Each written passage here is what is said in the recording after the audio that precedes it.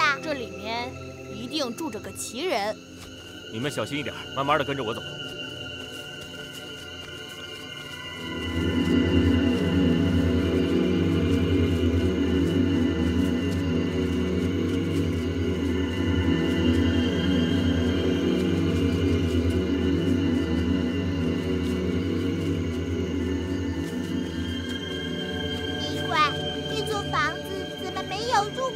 肯定有，只是我们没有发现罢了。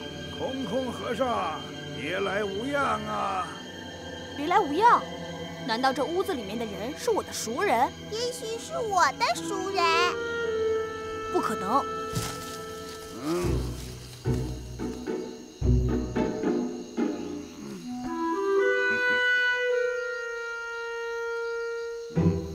施主，我不认识你，你如何说是别来无恙？你不认识我，不等于我不认识你呀。施主说的也是，小僧多有得罪。你叫空空，小僧正是。你父亲叫什么？你母亲又叫什么？母亲。你出家之前又叫什么？我记事以来就在法王寺，不记得有什么俗名，而且小僧也认为这并不重要。那什么重要？参透佛道。人道不同，何来佛道？请施主明示佛道之法。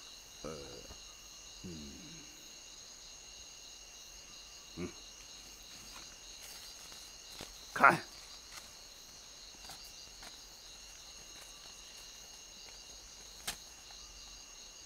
听到了什么？我什么也没有听到。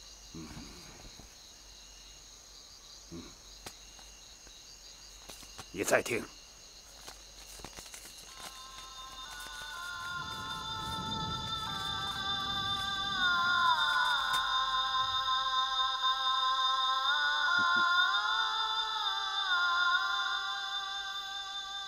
我听到了。这就是道。怎么样，做我的徒弟吧？什么？你很有灵气，做我的徒弟。为什么？我想收你为徒。我出家在法王寺，我只要你做我一个人的徒弟。我师兄是不是在你那儿？是啊，没完没了，都做了我的徒弟。你也来吧。我不知道你是什么人，但是你不应该用这种手段来对付我们兄弟几个。这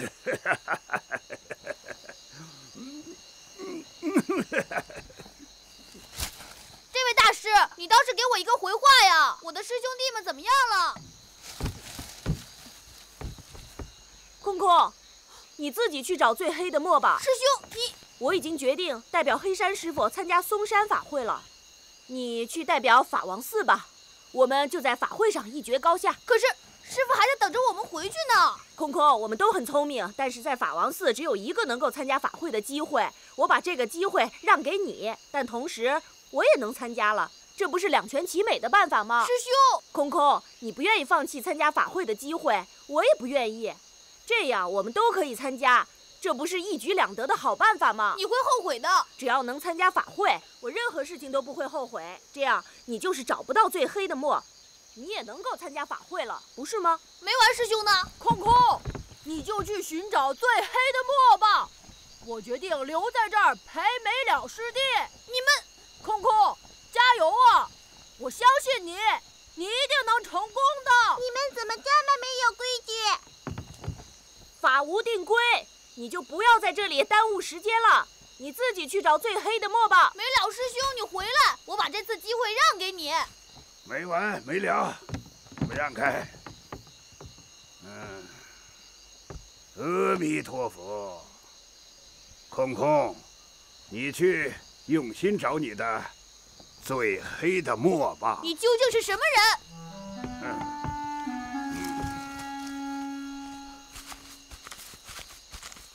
空空师傅，这里肯定有秘密。方丈，施主，我想施主应该下山了。您答应过我可以在这儿多待几天的。我改变主意了。难道我做错什么事了吗？施主，有的事情做错了，改正过来就行了。可是有些事情做错了，连改正的机会都没有。方丈，毕竟我是母亲呐。母亲有着无穷的爱，就应该更好地控制自己，保护自己的孩子不受伤害。活着就是最好的爱。我知道。那你现在是选择离开，还是继续住下去？你是经过大世面的人，也是经过生死磨难的。我想你应该懂得怎么做的。方丈，给我个房间，我就在里面念经，绝不出来。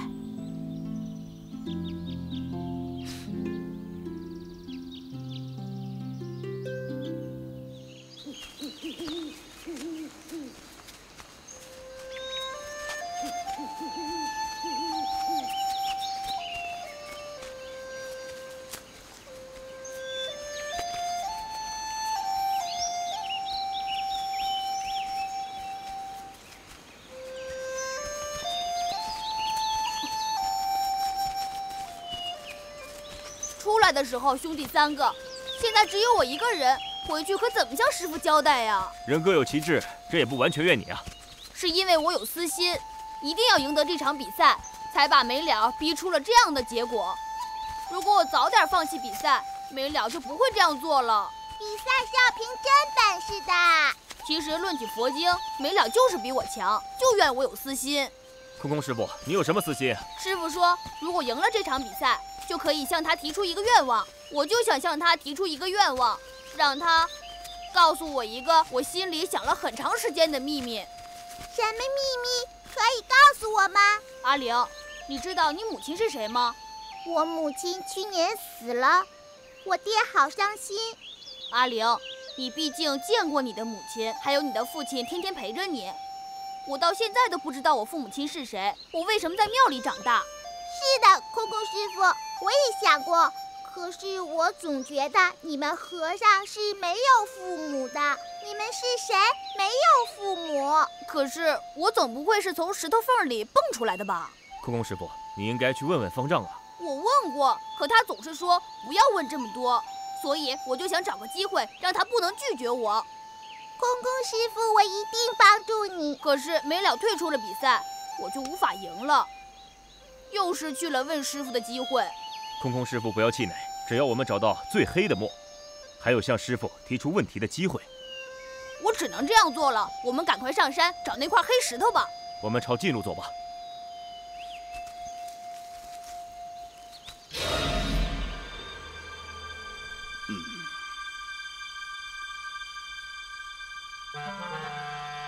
师傅，你何时教我论佛呀？我问你，什么是佛？释迦牟尼是佛。错，人人皆是佛，只是你没发现罢了。请师傅开示。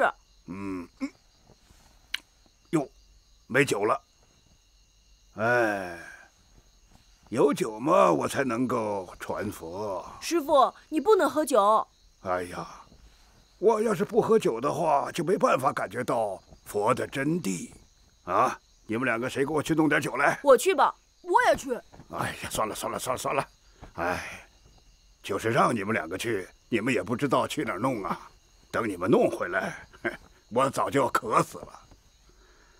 算了，还是我自己去吧。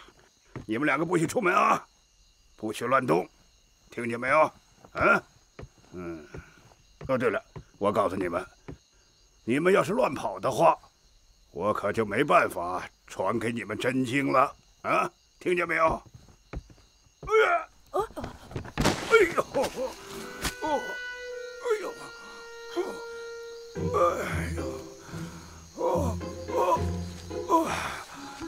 师傅。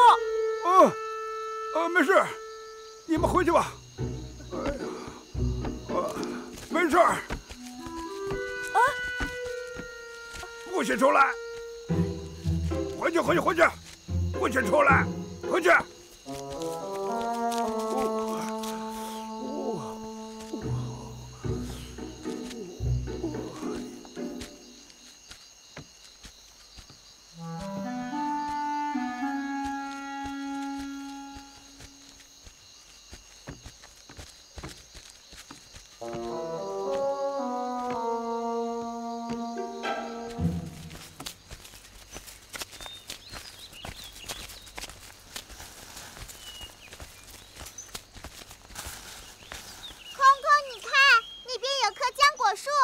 们到这里休息一下吧。好的。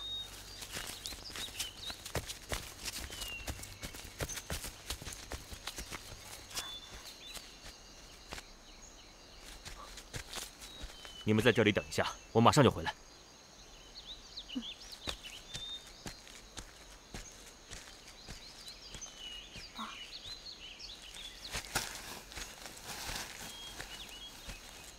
空空，快走！好。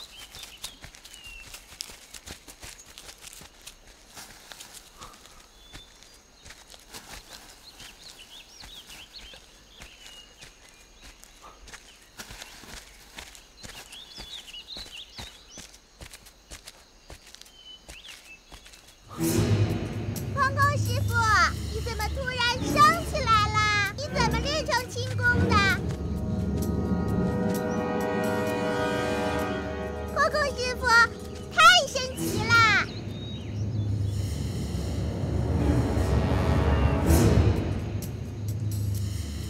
天哪，这怎么回事？我怎么升起来了？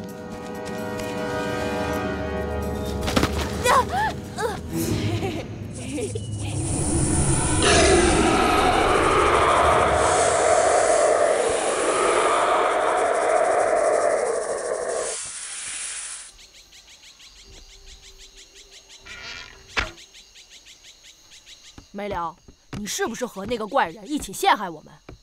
我哪里陷害你们了？你现在不是挺好的？你当然是陷害我们，要不，怎么把我关在这种地方？我哪里关你了？你不是还对空空说，你自己愿意待在这里吗？我待在这儿是怕你出事，在这里保护你的。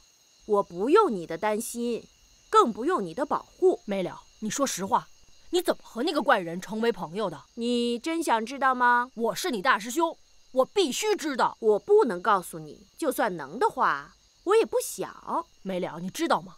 你这是在背叛我们法王寺。没完师兄，你怎么能这么想呢？就算师父知道了，师父也不会因为我跟了黑山师父而认为我叛祖灭宗。因为佛的教义是我就是佛，佛就是天下。你是3寸不烂之舌，我说不过你。那就不要说了。我只是觉得你错了，你走错了路。我哪里走错路了？这样我觉得挺好啊。我也能参加论禅大会，空空也能参加，这不是一举两得吗？皆大欢喜呀。那你也得跟师傅说一声啊。我不用跟他说了，你帮我跟他说吧。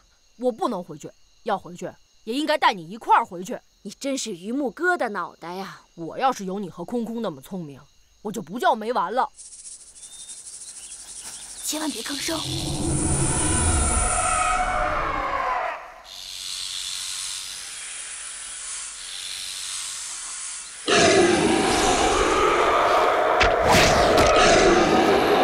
快跑！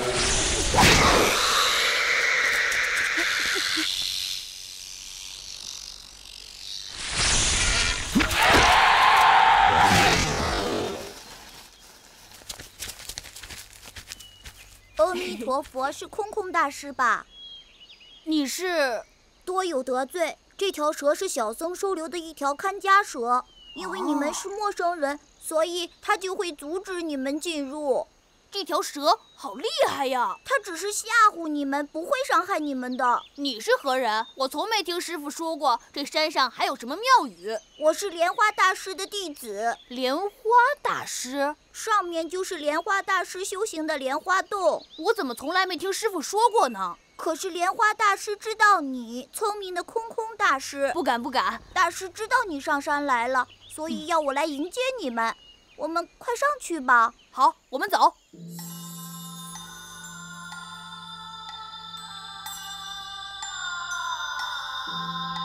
弥陀佛，阿弥陀佛，阿弥陀佛。师傅，师傅，师傅！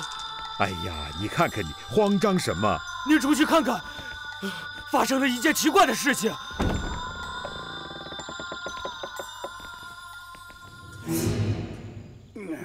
佛在我心中，得意悠悠啊！阿弥陀佛。佛门弟子需持5戒：不杀生，不淫欲，不妄语，不偷盗，不饮酒。你公然在此饮酒，辱没了佛门的清净，成何体统啊？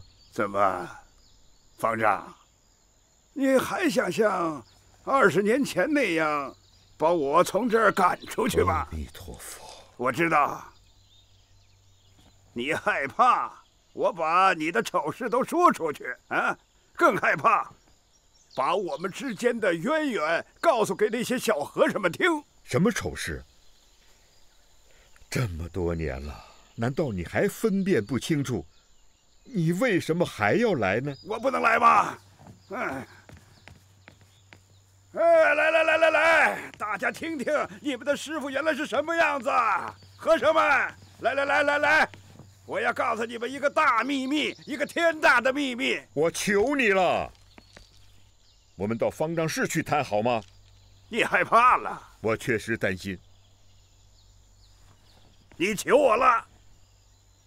我求你。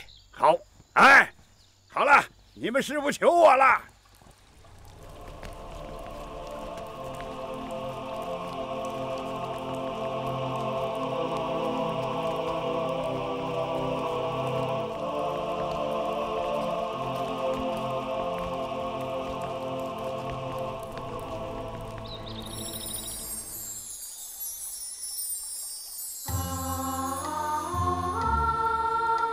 阿弥陀佛。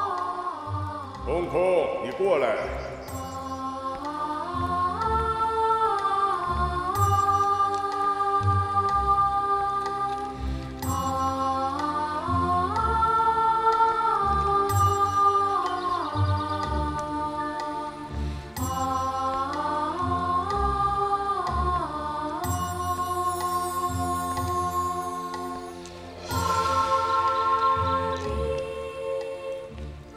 空空，我终于又见到你了。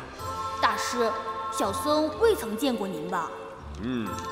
见过，当然见过，只是你不记得了。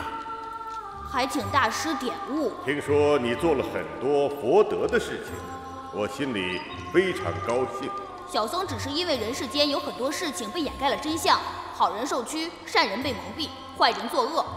所以小僧才希望世间清明，万事和谐。那么这次空空到我这黑山来，所为何事啊？师父要我来寻找世界上最黑的墨。你为什么要到这里来找？我想这世界上只有更黑的墨，没有最黑的墨。但师父出这道题目为什么呢？我想这道题肯定是有答案的。你说的对。我还没有领悟到更深的答案，我就在想，黑山之土为墨，墨用的就是黑山之土。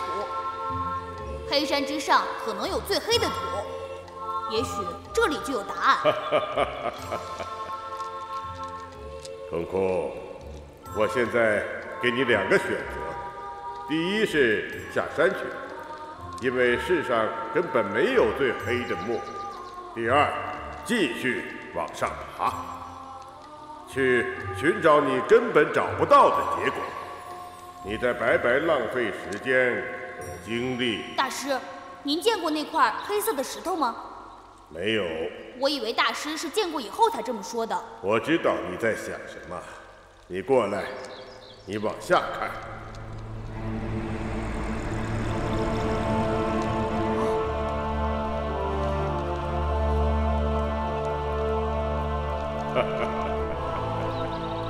空空，世间事，有就是无，无就是有，你自己决定吧。我已经走到了这里，即便是无，我也要去看看。无即是有，去吧，孩子。阿弥陀佛。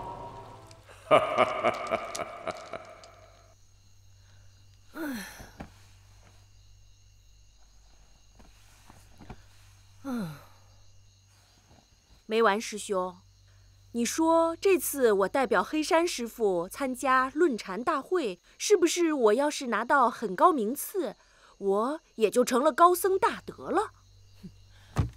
别做梦了，你这么快背叛了师傅，是不可能成为高僧大德的。学道于天下，拜师于众生，参透才能悟道。这些道理是师父常教我们的，难道你就没明白吗？我笨，我不明白，可是我就是觉得你是错的。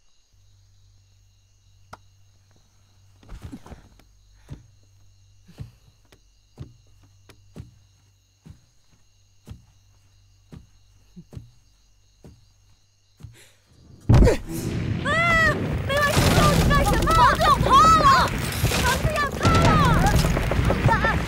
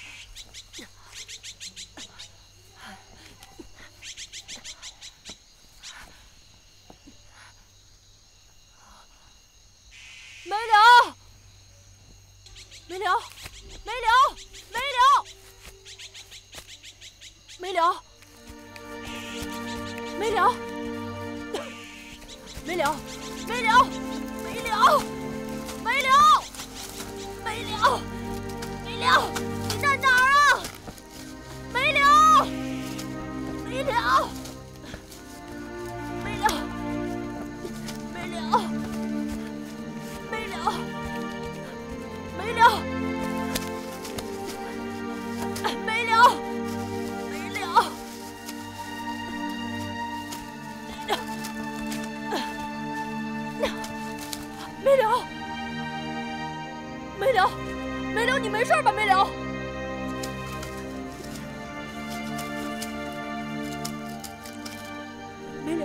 梅柳，你别吓唬我！梅柳，梅柳！哦，这没什么变化嘛。哎，请坐吧。哦，谢大师兄。啊，哎，你知道我为什么回来吗？为什么？这天下论禅大会，难道就不邀请我吗？你果真是为此而来。20年前我们师兄弟为了争谁能代表寺里参加论禅大会，争的是你死我活，拼得难解难分呐。此情此景，我是终身不忘。论禅，乃我佛家之传统。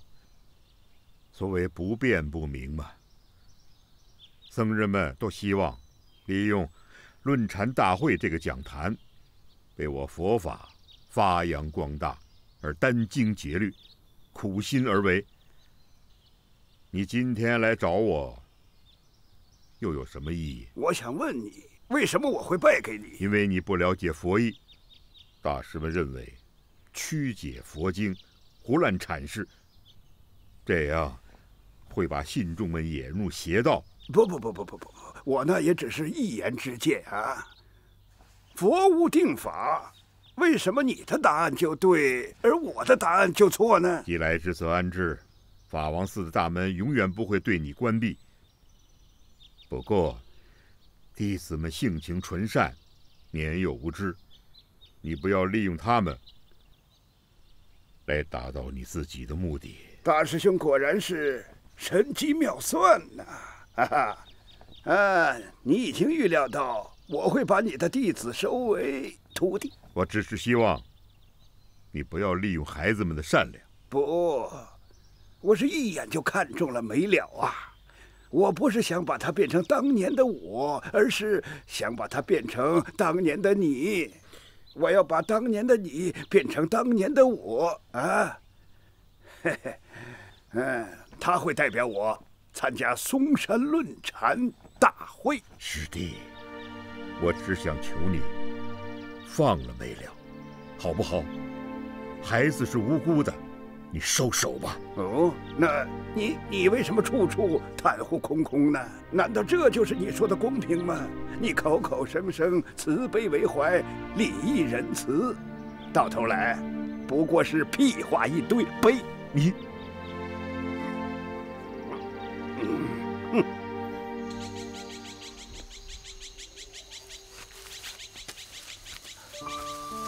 我在这山里打猎几十年了，这还是第一次进莲花洞，那里简直是仙境啊！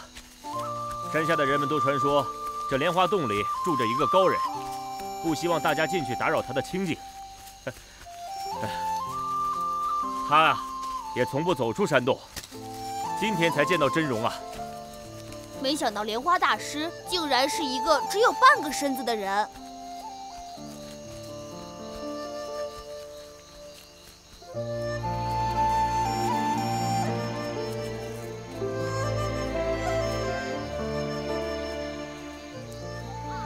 山下有很多传说，说是这个高人犯了罪，被皇上腰斩，变成了2段。但是他命大，半截身子也能活过来，就到这山洞里面修行出家了。哎，公公师傅，你怎么了？这件事情太不一般了，我觉得他太伟大了。这样的人不成佛，何人成佛？下山的时候，我还要再去拜访他，向他求佛。累了吧？休息一下。嗯。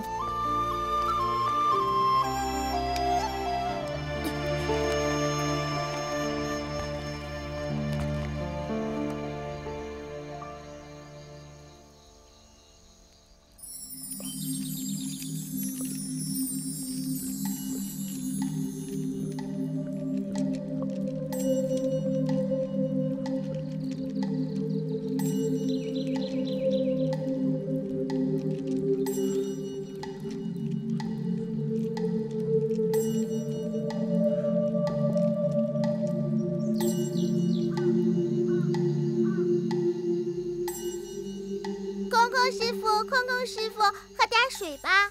哦，好。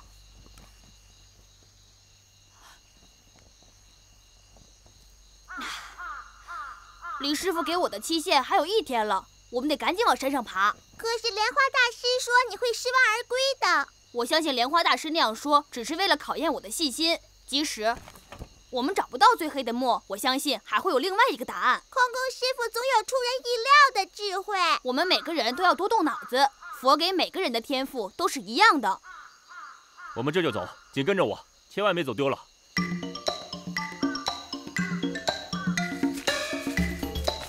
这里会不会有老虎？没有老虎，有豹子、云豹。我们遇到那条蟒蛇都已经逃过了一劫，现在还有什么好怕的？我还是怕。这样吧，阿玲，我们来唱歌，你可听好了，我给你唱一首青蛙歌，还是大师兄教给我的呢。1只青蛙4条腿，2只眼睛1张嘴，2只青蛙8条腿，4只眼睛2张嘴，3只青蛙14条腿，3只青蛙当然是12条腿了。对不对？什么呀？分明是12条腿。哎，小心，慢着，好像有点不对，从来没有见过这些脚印呢。这不是人的脚印，这是豹子。豹子？别怕，我们赶紧走出这条山谷。好。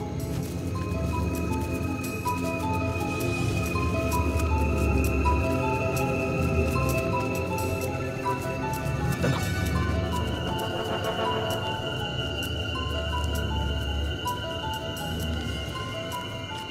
看来这一带是这只豹子的领地。怎么办？别怕，很简单，你们在这里别动，我过去把它引开。一定要记住，千万别动。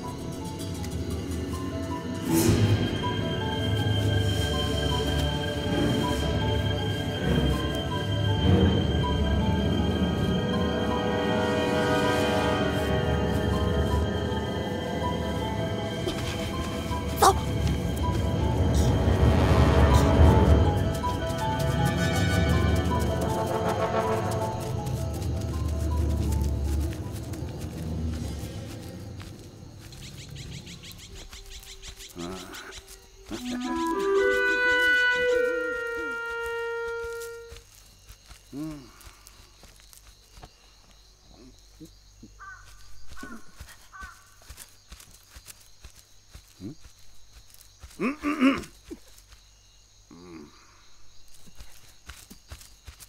哎，弟子，干什么去？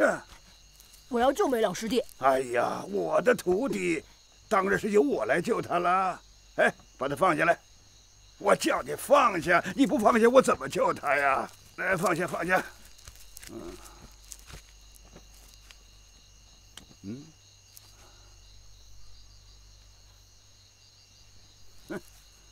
哎，你怎么走了？你还救不救他了？你们是不是把我的房子给弄塌了？那是房子太不结实了。屁，那是你们太重了。这表示你们的修行还没到家呀。等你们修行到我这样的水平，那你们就身轻如燕了。哎呦，你还喝什么呀？你赶快救救他呀！拿着。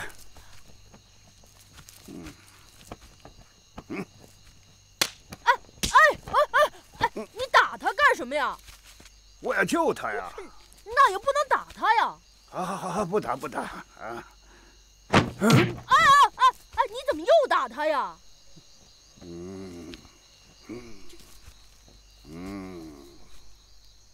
我这是在哪儿啊？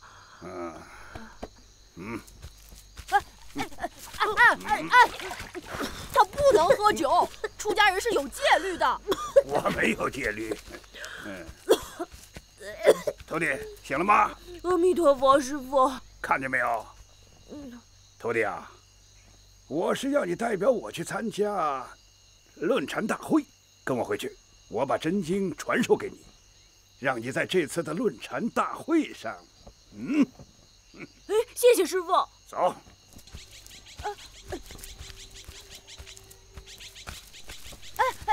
没了，你没完，师兄，学佛之道不在一处，告诉师父我云游去了。没了，这我不能回去啊！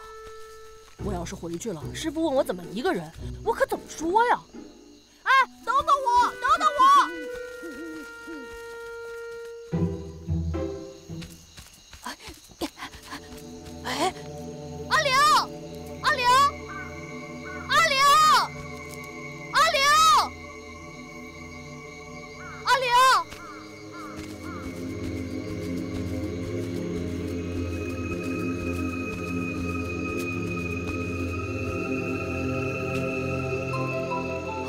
阿玲，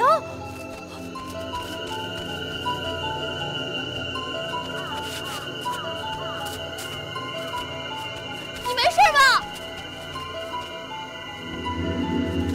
阿玲，你怎么样？我浑身都疼。那我来背你吧。来，手搭上来。不用。还是我背你比较好。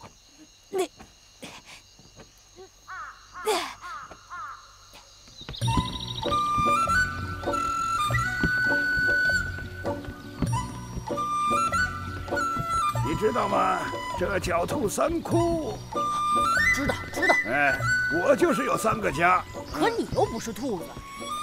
我说你呀，真是个笨和尚，你只配打水做饭。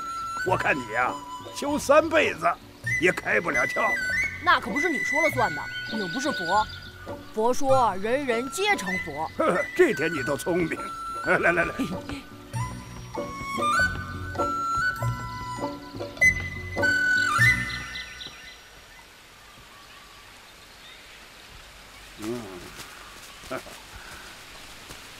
那是不是你的家呀？是啊。啦啦啦啦啦啦啦，啦啦啦啦啦啦啦，啦啦啦啦啦啦啦啦，啦啦啦啦啦啦。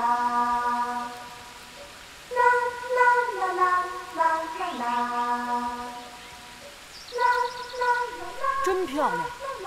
我要是有你那么聪明，也把家安在这种美丽的地方。那不是美丽，那是静寂。佛书上说的静和寂。你不明白？所以说你笨。好，走吧。啦啦啦啦啦啦啦，啦啦啦啦啦啦啦啦。啦啦啦啦啦啦！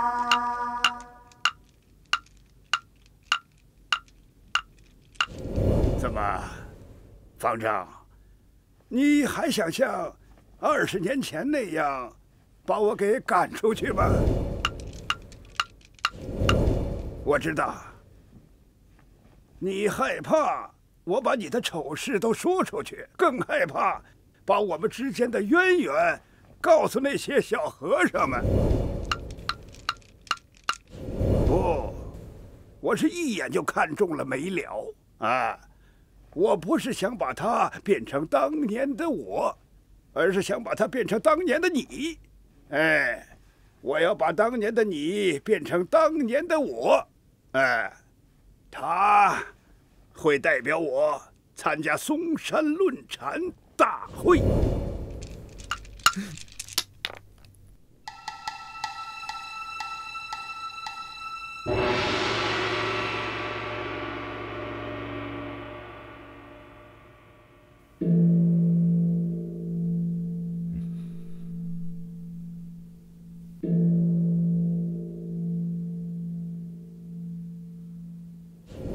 听说你生了孩子，孩子呢？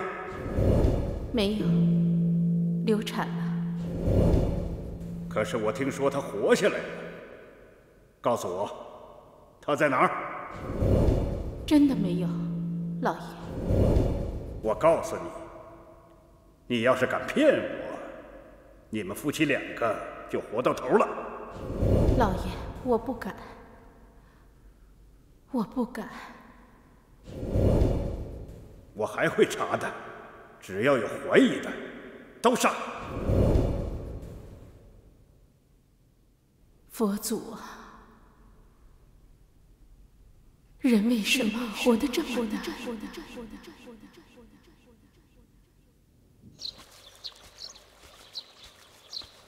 公公，都是我害了你。我心里也着急，这也许是对我的报应。你说什么呢？为了赢得比赛，为了能参加论禅大会，我处处费尽功夫，与没了为敌，甚至心里祈祷让他失败。你这是怎么了？阿玲，你知道吗？其实我真害怕，从小到大我没这么想赢过。为了这个结果，我伤害了我最好的朋友。可是我不能控制我自己，你知道吗？我必须拥有这次机会。公公，别着急，你一定会的。可是我没有想到会出现这样的情况，没完没了跟别人走了，把这个机会留给了我，我觉得很不光彩。所以我一定要找到最黑的墨，才能证明我是名副其实得到这次机会的。我们是好朋友，我会帮助你的。空空师傅，阿玲，啊！空空，阿玲，是我爹，我们有救了！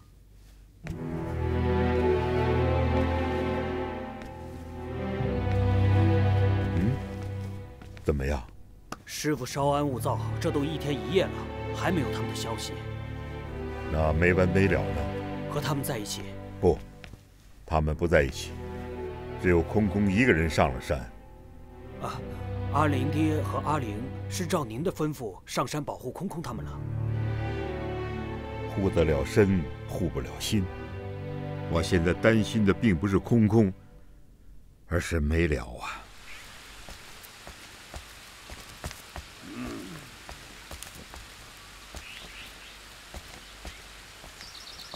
师傅，你的制胜之法何时教我？现在就教你。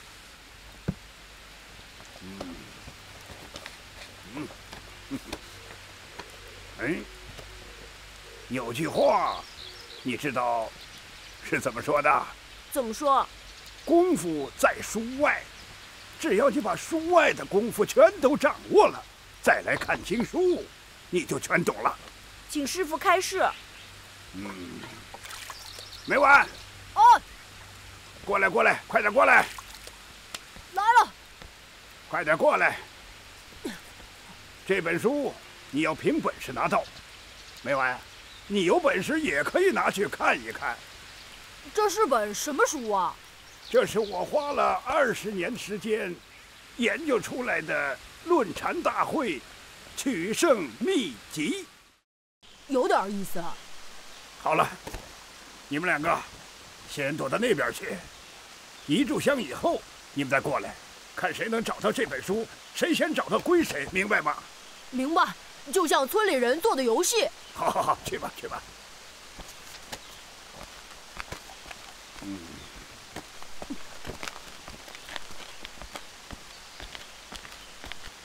师傅。何必呢？师兄又不参加。哎，这呀，是让你们开动脑筋想办法。去吧去吧。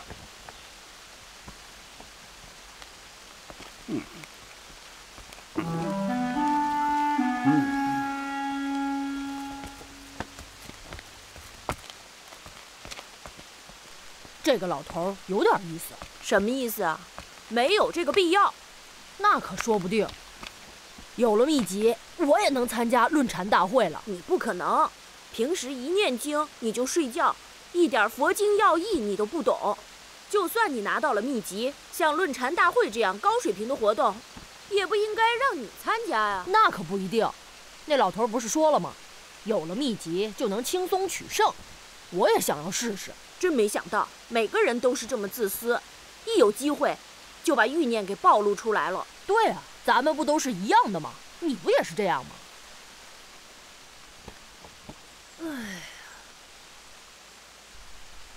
哎，师兄，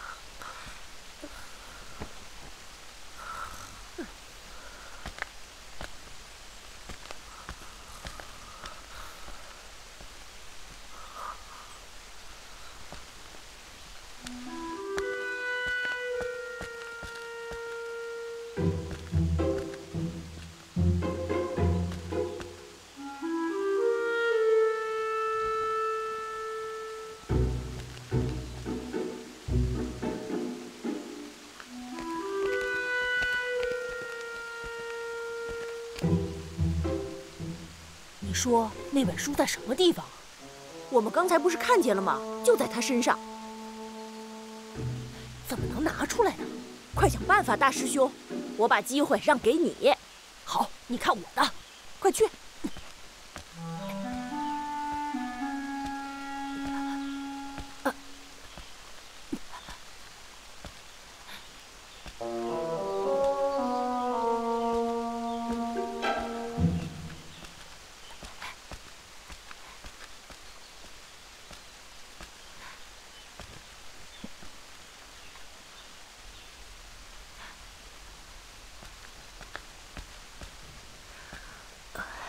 师傅，师傅，师傅！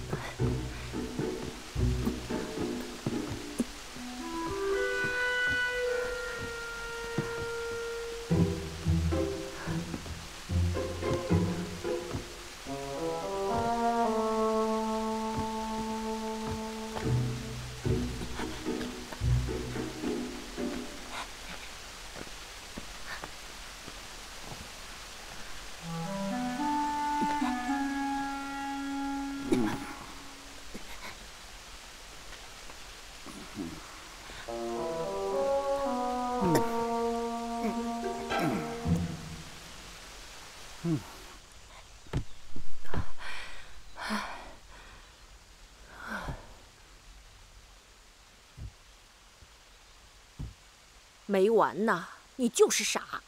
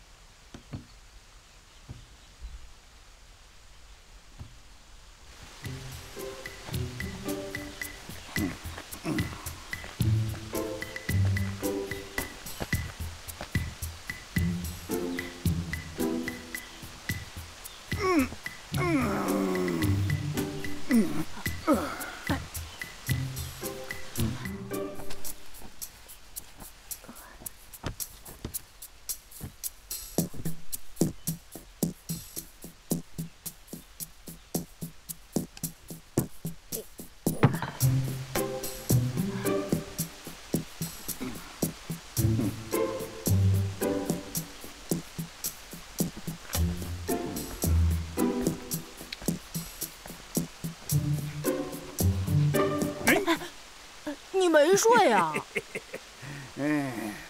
你呀，哎呀，不行，我一定要找到他。师傅是在考验我，我先要找到他，然后我熟读几遍，就能取得比赛的胜利。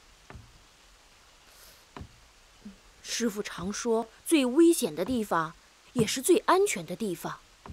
我一定会在这里找到的，这里一定可以找得到。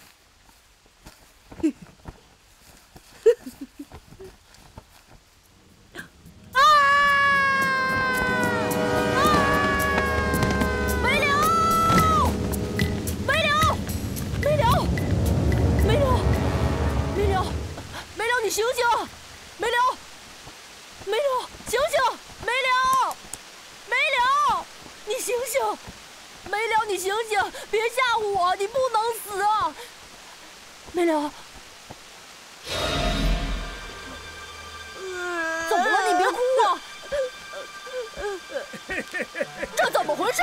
这就叫聪明反被聪明误。我本来以为师傅把书放在床上了，所以我就……没了，我想明白了，原来你是故意把我支开，一个人去盗取秘籍。真是没想到啊，没了，你太让我失望了。师傅，你怎么这样对待我？没了，我告诉你。书就藏在床铺下面啊！我在被子里放了竹针，你被竹针扎了，转身就跑，所以你就拿不到秘籍。你这是干什么？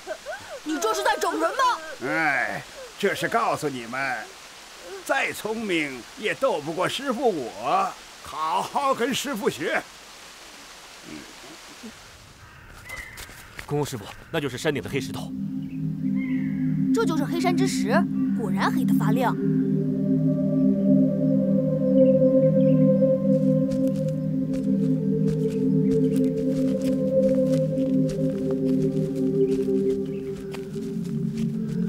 可是，这是最黑的墨吗？这我也不太清楚啊。我来敲一块带下去。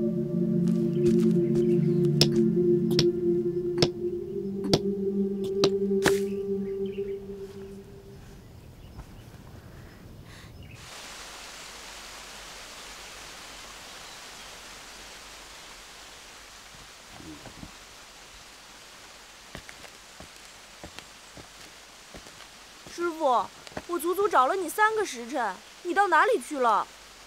想做我的徒弟，找3个时辰算什么？你一大早去哪儿了？我一直在这儿。我在这儿转了3次。那就是你的问题了。师傅，您书中的秘诀何时教我呀？我现在就教给你啊。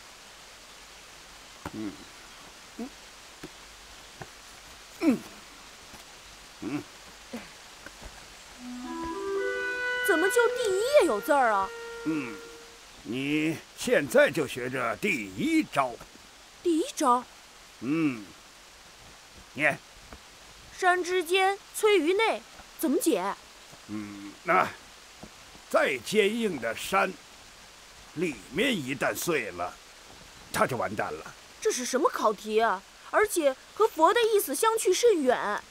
说穿了，这是取胜的方法。说的再明白一点儿，就是拉肚子，知道吧？不知道。傻瓜，拉肚子你都不知道，就是吃坏了肚子，你就天天往那个茅房里跑。哦，师傅原来说的是这个拉肚子，这个我懂。不是这个是什么？这个我知道。等到比赛那一天，让空空拉肚子，你就会胜利了。师傅，这可是歪门邪道。那你就不要参加论禅大会了。你不是说让我代表你参加论禅大会，根本就不用再和空空进行比赛了吗？没错。可是我又想了，为什么不参加呢？只要把空空给搞定了，他输了，你就赢了。在那论禅大会上，你就少了一个对手，这不好吗？那也不能用这种方法呀。没了，这可是师傅我20年经验的结晶。哎呀，师傅，这是你求我教的，不是我找你。你要是没这个能耐，就早点走人。我呀，还不想收你这个徒弟呢。拿来。回来了，回来了，回来了嘞！回来了，师傅，师傅，空空回来了。空空，怎么样？找到最黑的墨了吗？啊，是，怎么样？你说说。你找到墨了吗？啊，空空，哎呀，快给我们讲讲，跟我们讲讲。空空，空空，快说说，找到了吗？空空。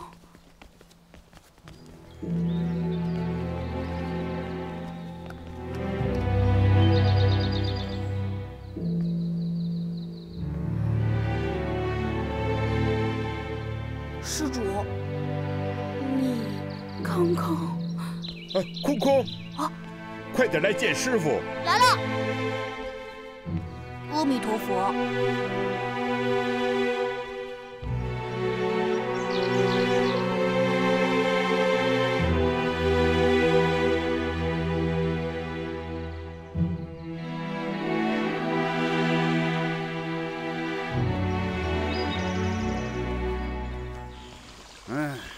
没了，我说没了啊！你没有胆量和空空比下去，那你就永远都是空空的替代品，而且是大家取笑的笑料，是众人愚弄的对象。这说明你没有空空有本事，所以连方丈都偏爱他。万事皆在我心中。得意悠悠啊！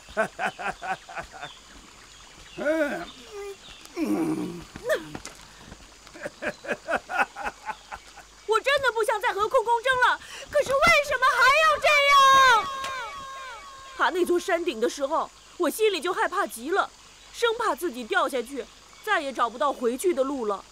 其实从一开始，大家就希望代表法王寺参加论禅大会的人是空空，他那么聪明，还有一身好武艺。可我什么都不是。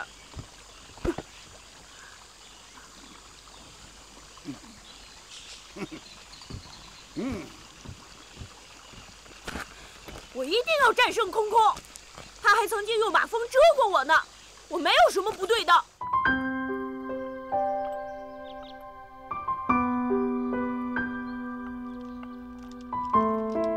师傅，我心里堵得慌。为什么堵？那个女施主为什么哭啊？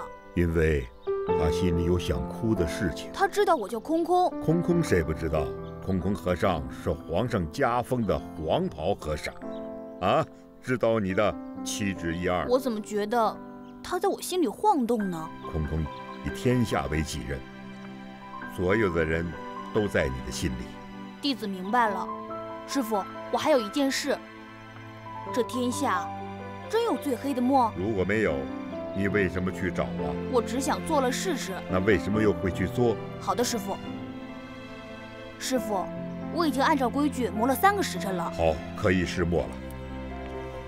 素墨大师。见过方丈。哦，阿弥陀佛。来，请素墨师兄看看这墨如何？难道空空真的找到了最黑的墨？这我还不知道，我现在只是在做。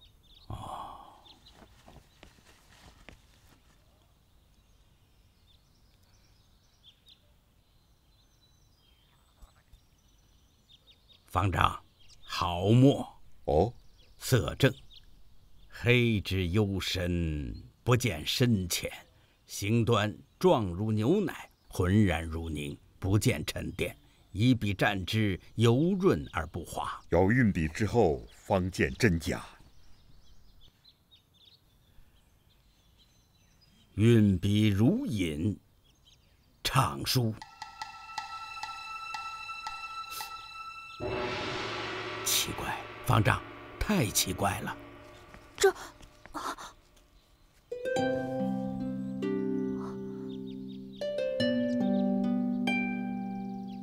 师傅，怎么会这样？空空，你说呢？弟子真不明白。黑山之石我早见过，擎天汉的时候，是油亮的黑色，而阴天看的时候，则能隐隐看到发红之色。整体看来，它是又黑乌亮，而把它敲下来呢，它则先是呈现出黝黑之色，磨成粉状，它就变成了鲜红之色。这就是造化的神奇呀！佛说的万物无形，也是这样。空空，你有答案吗？这不是最黑的墨，那么最黑的墨在哪儿呢？明天，就是你和没了最后对决的时候了。佛祖，请你告诉我，我为什么这么痛苦？我是一个母亲，难道我们母子见面就不能相认吗？佛祖，请你给我个回答。如果你满足我的愿望，我愿以生命为代价，换取那一刻的亲情相聚。佛祖，我是他的母亲，生活为什么如此残忍地对待我？佛祖，保佑我。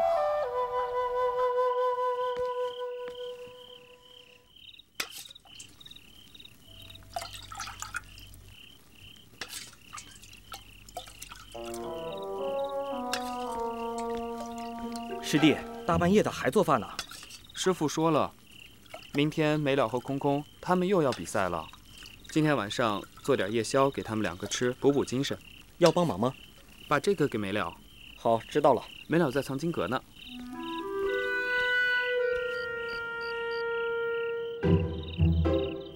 这碗我亲自给空空送去。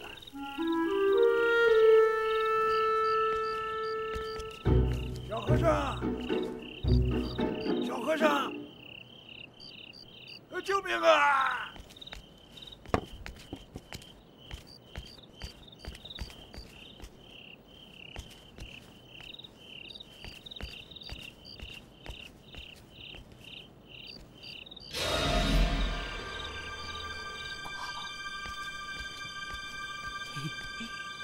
谁呀？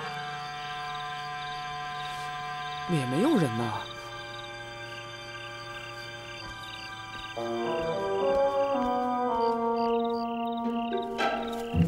哎，师弟，请留步，请留步。师兄，怎么了？你现在去把这碗夜宵端给藏经阁的没了师弟喝。我这夜宵是给空空师弟的。哎呀，现在让你送给没了了。听说没了已经背叛师傅了，我才不给他送呢。正因为这样，所以你才要给他送去。为什么呢？听我的，没错的。去吧，去吧，去吧。好吧。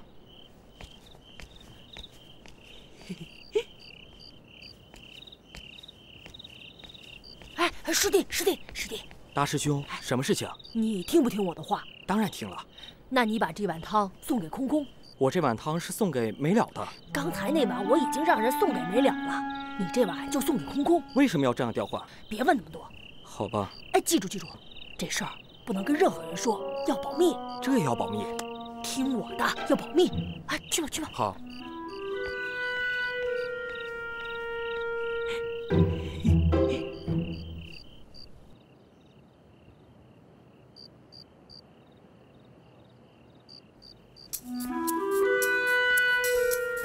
最黑的墨，明明没有答案，为什么师傅要给我出这样的题目呢？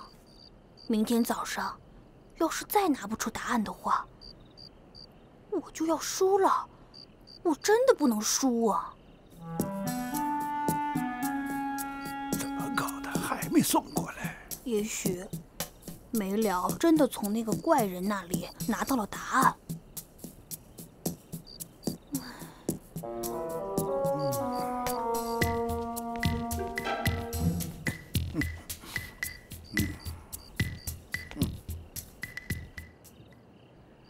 这莲心汤清心解火，还有健脑的作用。你看师傅想的多周到。师傅就说了这个，一字不多，一字不少，师傅怎么说我就怎么传。哦，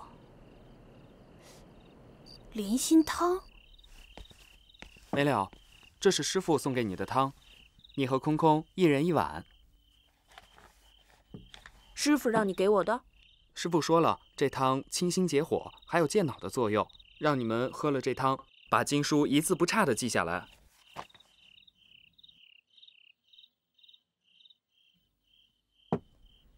你走吧，我一会儿喝。好的。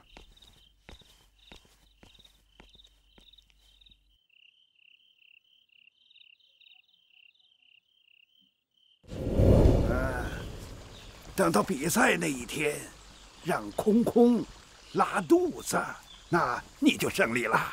师傅，这可是歪门邪道。那你就不要参加论禅大会了。你不是说让我代表你参加论禅大会，根本就不用再和空空进行比赛了吗？没错。可是我又想了，为什么不参加？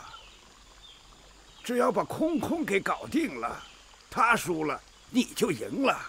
在那论禅大会上，你就少了一个对手，这不好吗？那也不能用这种办法呀。没了，这可是师傅我20年经验的结晶啊！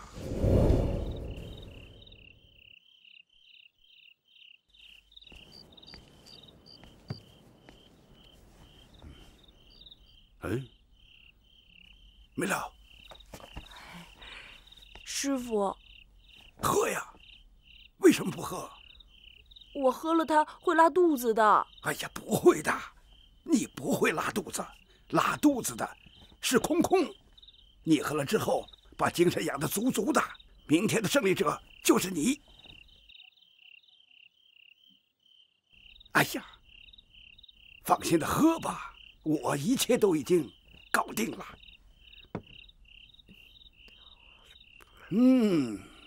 好。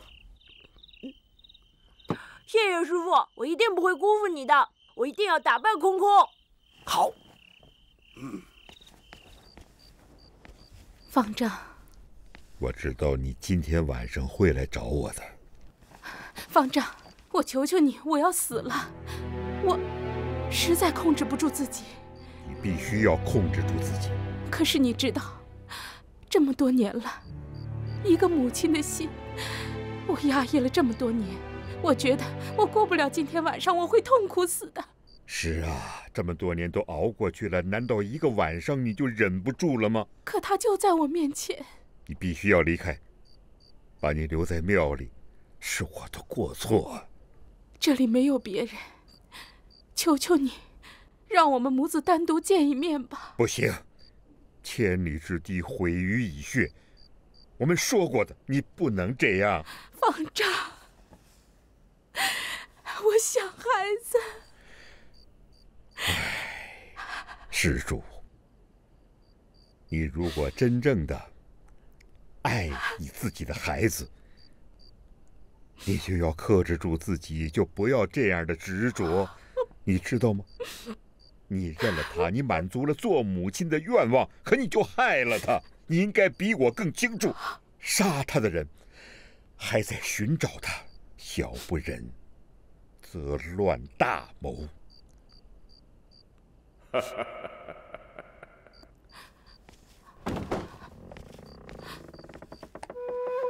阿弥陀佛。哥哥，你过来，我们兄妹俩好好谈谈。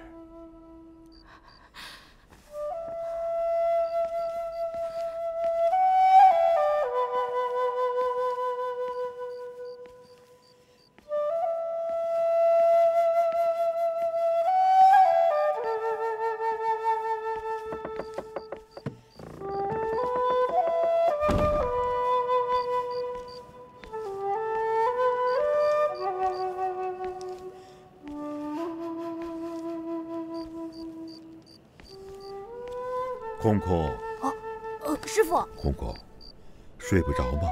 是啊，师傅，我到现在都不知道最黑的墨在哪儿。明天我怀疑自己赢不了。有一个人，你可以去问他，也许他能够帮助你。师傅是谁啊？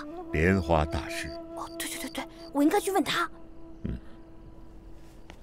哎，师傅，您怎么会违反规矩告诉我这个呢？你不想赢吗？我当然想赢。那你就去找他吧。是，师傅。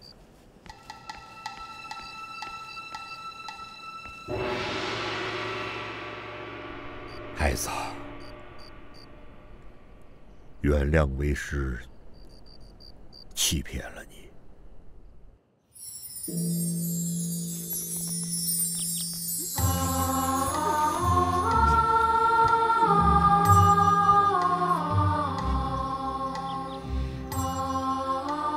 师傅，比赛的时辰已经到了。空空和没了来了吗？没有，到现在都没有见到他们的人影。酒肉穿肠过，佛在我心中。贫僧来的不早不晚，正是时候。你把没了带到哪里去了？别急，你看我把谁带来了？师傅，没了，你是不是脑子有问题啊？大师兄，没了现在是我的徒弟，今天来啊，就是要参加论禅大赛的。你们这么做，不太厚道啊。没了，佛家弟子，天下为家，四海皆兄弟，万众是善好。大胆的做吧。师傅，我知道我没有用，我很努力的做好每一件事，就是想要超过空空，让大家都感觉我比空空强，比任何人都强。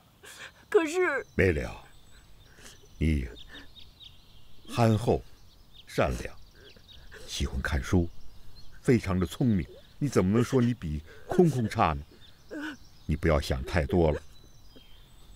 马上进行比赛了，师父相信你会证明给大家看的。没了，没了啊！你千万不要听他胡说八道啊！你一定要胜利。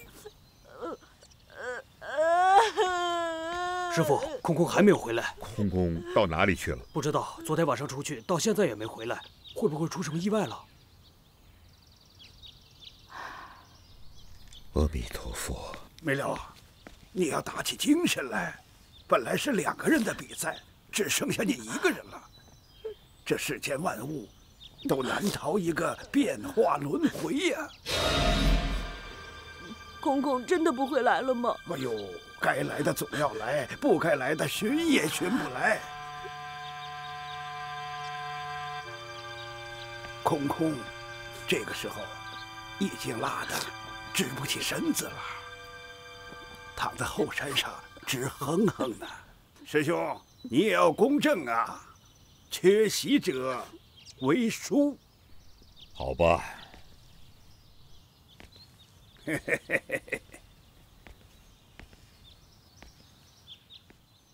众弟子们，今天是我们法王寺关于论禅大会推选选手进行比赛的第2轮。现在空空还没有回来，那么我们仍然要维持比赛的公正。师傅，空空还没来呢。师傅，你不能空空了。师傅还没找到空空呢。现在我宣布，关于这轮比赛的题目，什么是最黑的墨？比赛结果是……师傅，等一下！啊，空空。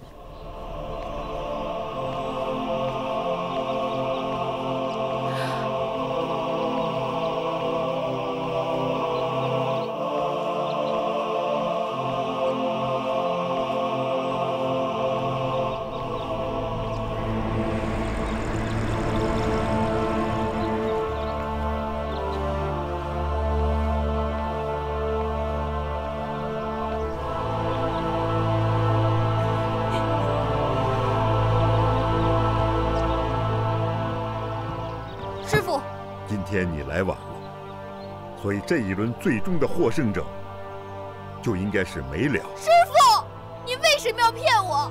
难道就是为了让我失败？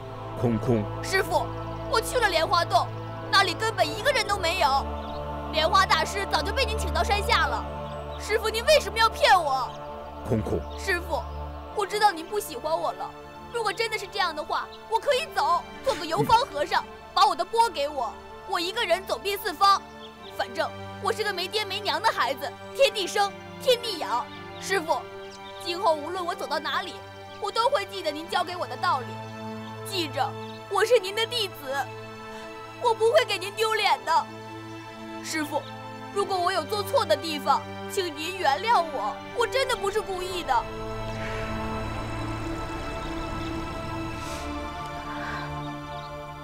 师傅，我就要走了，请您记住我，还有我这个弟子，我走到哪里都不会忘记您的教诲。我知道，师傅一定有不能讲的理由，我就不为难您了。没了，各位师兄，好好跟师傅学真经。我走了。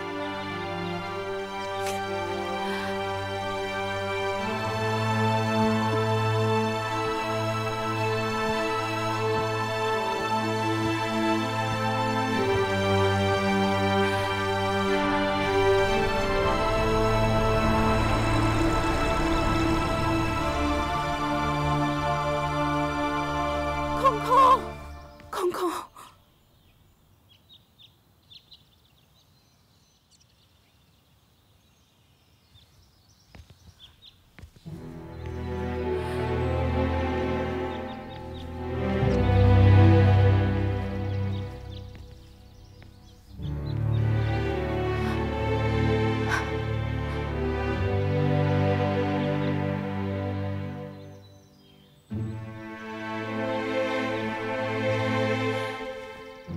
方丈，为什么不给他一次机会，让他参加比赛？师傅，让空空参加比赛吧。师傅，让空空参加比赛吧。他是个好孩子，他吃了那么多的苦，我们不能再为难他。师傅，给空空一次机会吧。师傅，是啊，师傅，给空空一次机会吧。师傅，是啊，师傅，给空空一次机会吧。满足他的愿望吧，我求您了。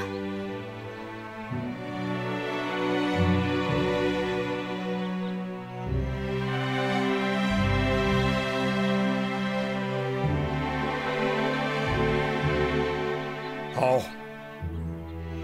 比赛现在开始。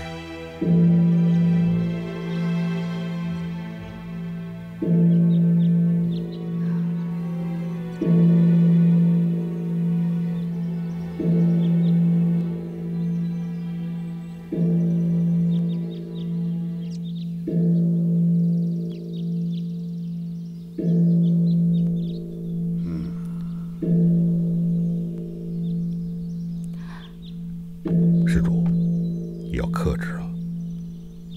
如果你克制不住，就请你马上离开。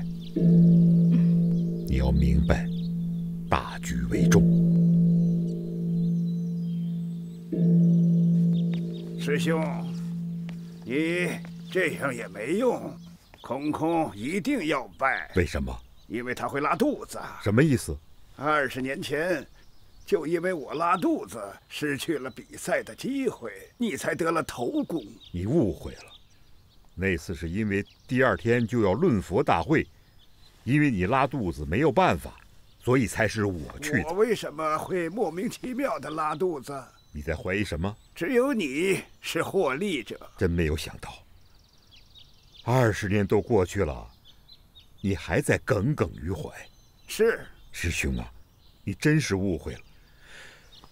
这个误会害了你20年呐！我今天要你还，我要你最偏爱的空空变成失败者。其实佛不是在论佛大会上，佛在心里，输赢没有必要斤斤计较。我就要斤斤计较。我上一次出的题目是找到世界上最黑的墨，题目是出给空空的，但是后来没了也参加了比赛，现在就请他们来讲一讲世界上最黑的墨在哪里。我用了全部力气，也没有遇到最黑的墨，我想它根本就不存在。可是为什么让我去找呢？既然师傅说了有可能，可这有可能又在哪儿呢？世界上根本没有最黑的墨。空空师弟，我让你先讲，然后我再讲。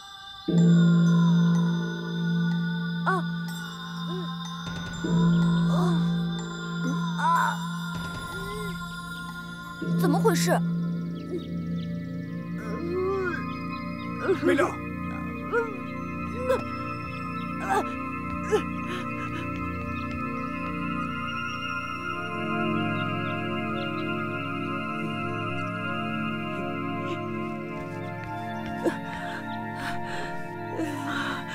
师傅，对不起，我拉肚子。啊，这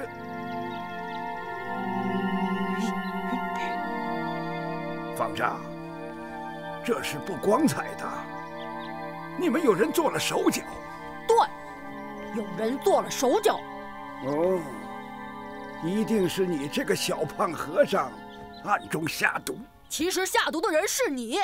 开玩笑，你这是我怎么会害没了啊？是你给空空下毒，让我给看见了。是你们害怕没了赢了这次比赛，所以动了坏脑筋。我看见你给空空下毒，所以掉了包。看，他承认了。每晚，你怎么能够做出这样的事情呢？师傅，我看他人不善，所以就以其人之道还治其人之身了。真是胡闹！佛门之内，修善为本，岂能祸害他人？师傅，弟子错了。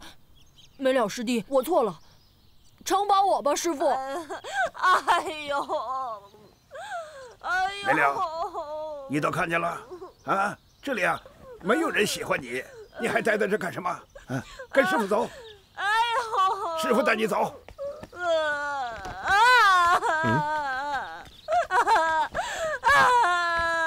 了师兄，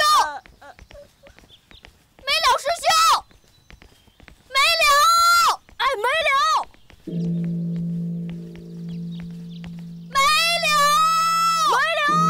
没了！我不和你争了，这次胜者是你，你赢了。没了师弟，你别走，我走。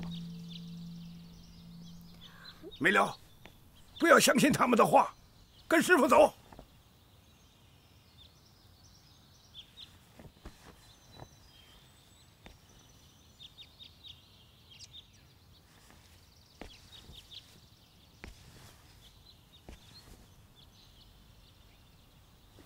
没了，师傅，我明白了，我开悟了。说，人心是最黑的，要是拿人心来做成墨，那就是最黑的墨。黑山师傅的心是黑的，他让我用卑鄙的手段来赢得这次比赛，只是为了他的报复心。空空也是，他为了赢得这次比赛，竟然和大师兄合谋用马蜂把我蛰伤。在我被黑山师傅诱惑的时候，他们两个呢，却只想着自己的比赛。大师兄，你更黑。你知道黑山师傅给空空下毒，却不把汤给泼掉，竟然和我换了。我明白了，人心最黑。不，没了师兄，你错了。如果人心都是黑的，那为什么这么多人还能够和平相处在一起？为什么我们兄弟幸福生活了这么多年？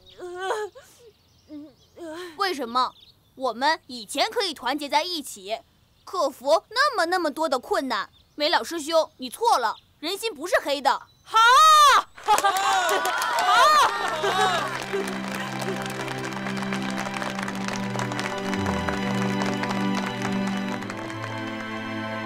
师傅，我突然明白了问题的答案在哪儿。你说，最黑的墨是没有杂质的墨，没有杂质的墨是没有的，没有杂质的墨只是给我们一个希望，我们希望它有，对吗，师傅？师傅给了我们一个希望，让我们去寻找这个希望，在寻找的过程中把自己变得更坚强。最黑的墨就是单纯坚定的信念。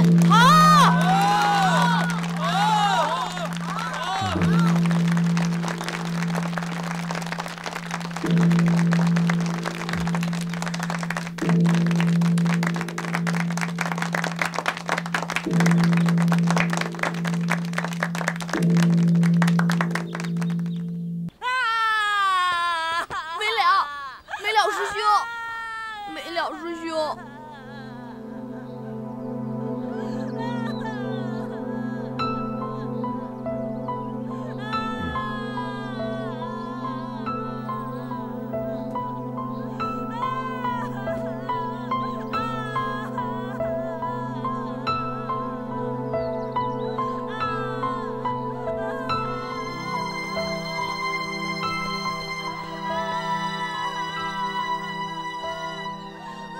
好，空空是胜者。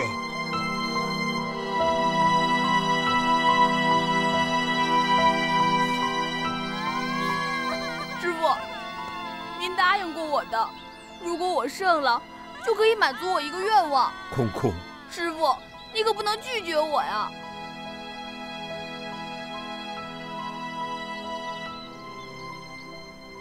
那么，就请你说出你的愿望吧。师傅，我想见见我的母亲。我从记事以来就在法王寺里，从来不知道我的母亲长什么样子。我只有一个愿望，师傅，就是想见到我的母亲。我想知道，她是不是和我梦里梦见的一样。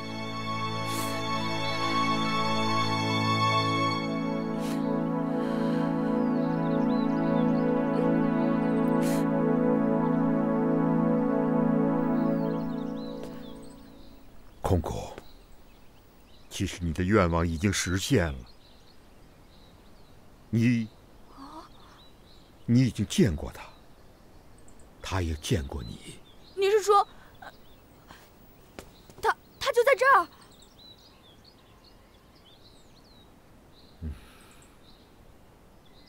你的母亲就在你的心里。母亲。你在哪儿？母亲！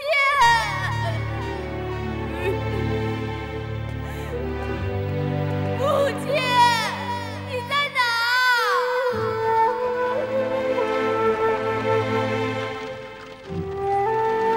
母亲，你在哪儿？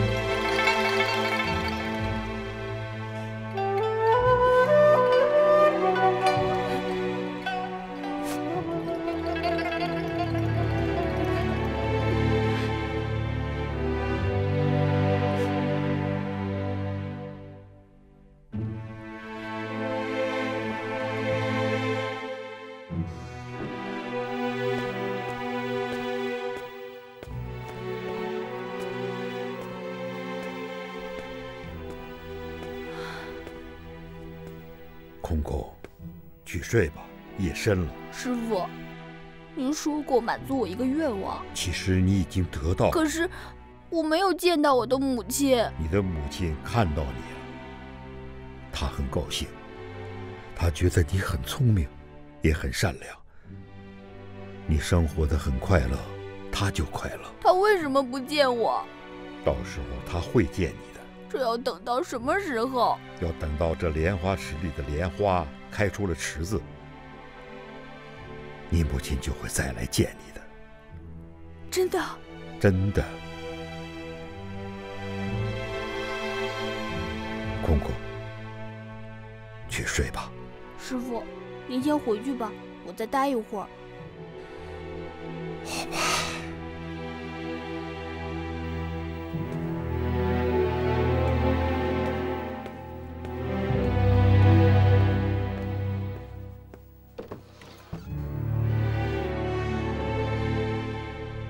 可是什么时候莲花能开出池子呢？我在这庙里已经8年了，我从来没有见到过莲花开出池子。莲花，你快点开吧！你开出了池子，我就能见到母亲了。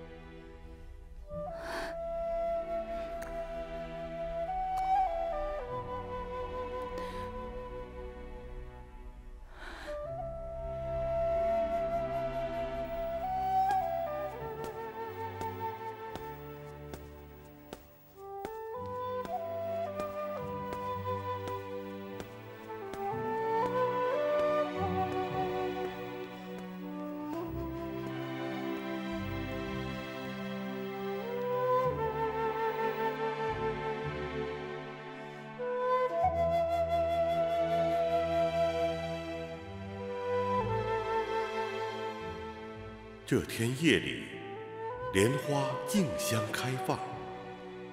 可惜，这么壮观的景象，空空没有看到。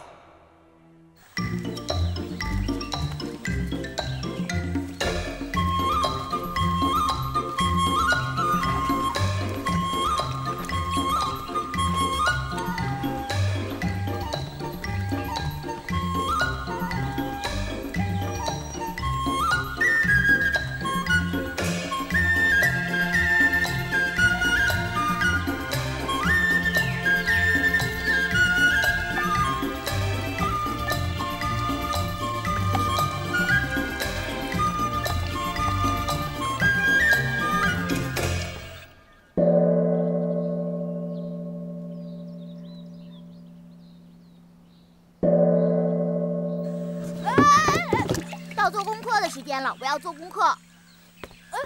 无悔，你得把水拎回去再做呀。佛是第一。无悔，凡动风动不如心动，哪有你这样的呀？你说咱们师傅也真是的，寺里的井水清凉甘甜，非要我们跑到这么大远的溪边挑水，这不舍近求远吗？你平时习武练功，还怕出这点力气？我是在想，师傅让我们这么做，肯定有别的用意。肯定嘛。那你猜是什么用意？让我们到山上观察山里有多美。是啊，师傅让我们意念修行。人闲桂花落，夜静春山空。无悔，我看你很清闲呀。我也明白了师傅的用意。你明白师傅什么用意了？要我们轻松心情。那你就不抬水了？我要先享受山里的风景，然后我再回寺里。我明白了。人生在世，身处于荆棘之中，心不动，人不往动。不动则不伤，如心动则人往动，伤其身，痛其骨。于是体会到世间诸般痛苦。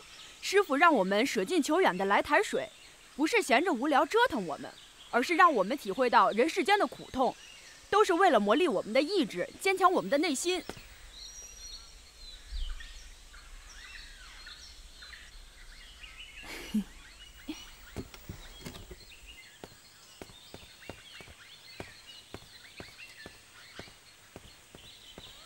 空空，你怎么一个人干了？我是心动，手动，腿也动，既能修身，又能养性。还是你明白呀？所以他叫聪明小空空。我在看一段风景。什么风景？有个男人站在悬崖边上，玉树临风，好个雅士。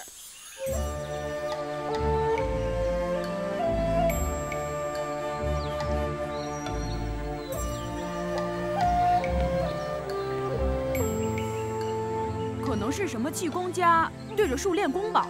庸俗的很，这一派山色引发了人们多少遐思啊！那个一定是诗人，像李白一样，来这里吟诗的。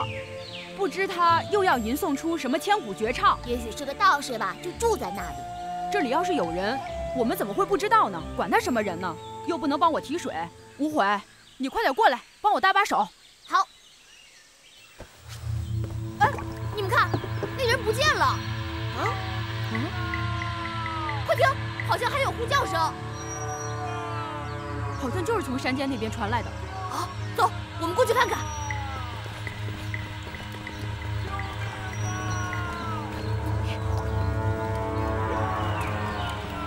哎，师弟，往这边。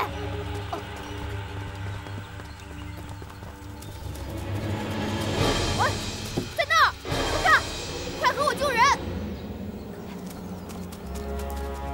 师兄，你救还是我救？我去。三师兄，你好厉害啊！一个人就把水拎过来，却一点都没死呢。啊？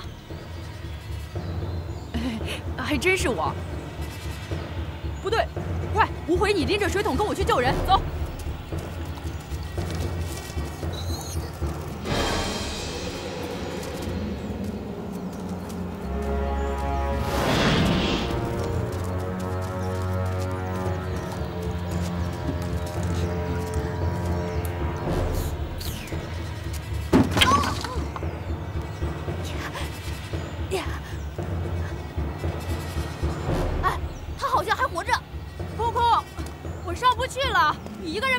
下来吧。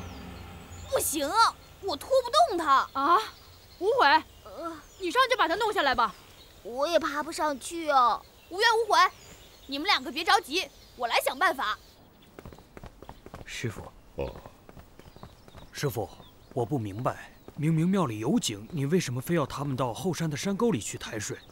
喝井里的水是为了省时间，省时间是为了什么？为了做功课。让他们去抬水，也是功课。这样可以好好打磨一下他们的耐力和体力。弟子明白了。他们去了有3个时辰了吧？师傅，他们3个比猴子还精，不会出什么事的。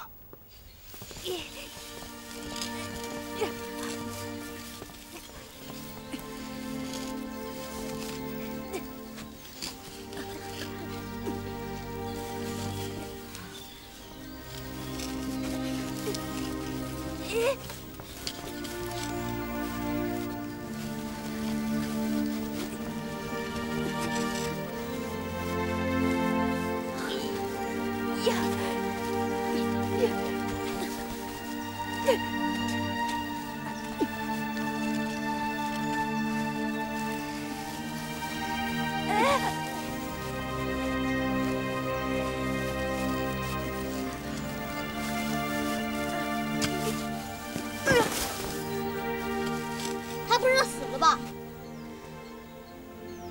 没有，尚有气息，只是受了些惊吓罢了。要是师傅在就好了。说你是个没断奶的孩子，什么大世面都没见过。哎，解开他身上的绳子。好。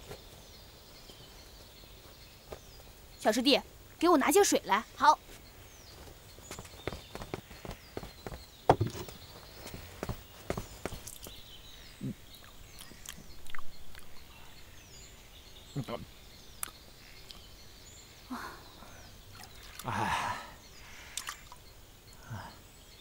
哎，施主，你终于醒了。这什么地方？这里是阴间吗？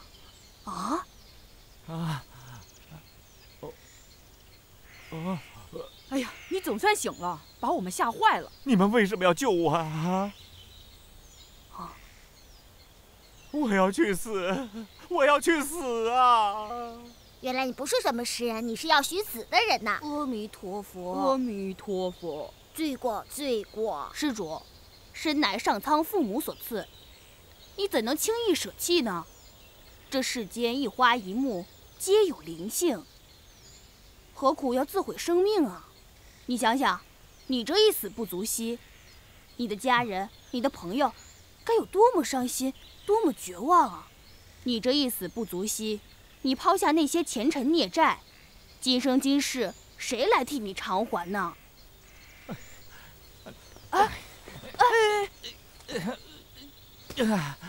施主，你伤得不轻，还是随我们回寺吧。我不要活了，不要你们管我，让我去死吧。施主，你死也先和我们回去。你死了以后，我们师兄弟还可以超度你。小师弟，你又口出狂语了，小心师傅罚你。救人一命，胜造7级浮屠。我这是救人呢。你们不要啊，不要啊！施主，法王寺就在山腰上，你还是和我们回去吧。反正我们出家人是不会把你丢在这里不管的。随你们吧。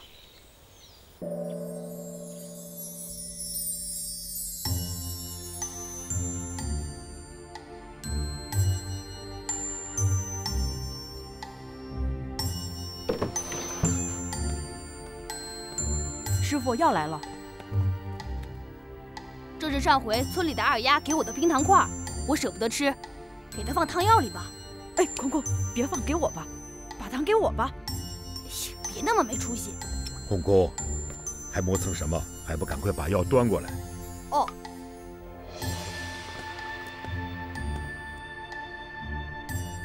施主啊，这是山里的药，专治外伤，而且还可以起到活血散瘀的作用。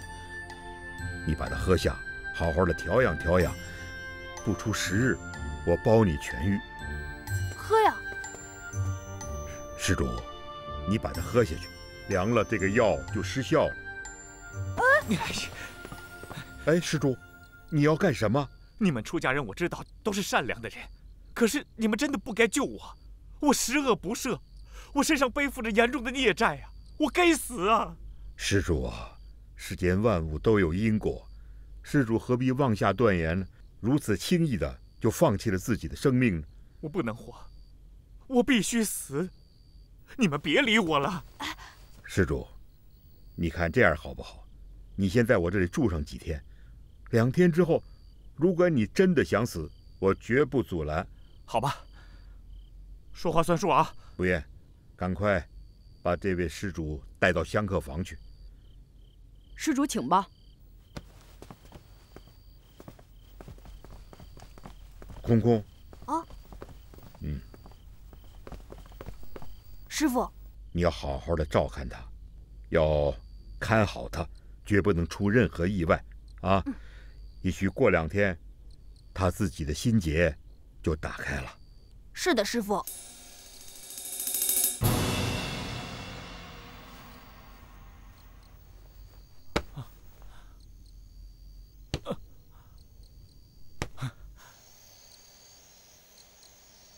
我们好心好意救了个人，结果救了个麻烦。这怎么叫麻烦？我们本来就是要救人出苦海的。可是他什么也不说，我们也没有办法帮他解除苦恼啊。估计他是犯了大罪逃出来的，自知罪不可赦，所以选择了自杀。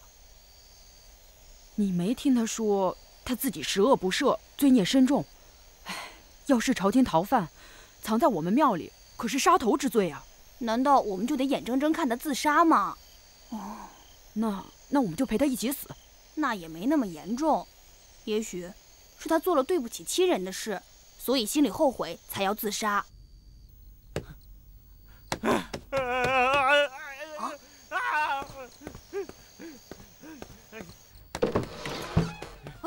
施主，你别这样，别这样！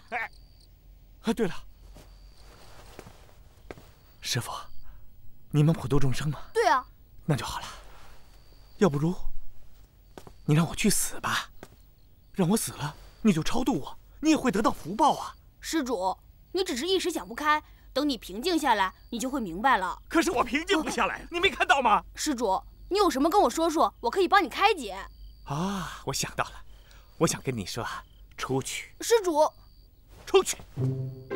阿弥陀佛。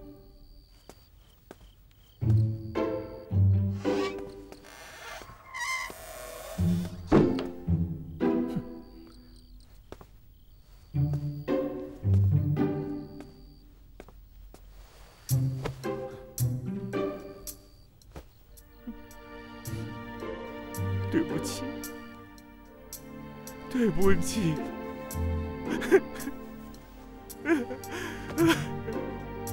我对不起你，我对不起你呀！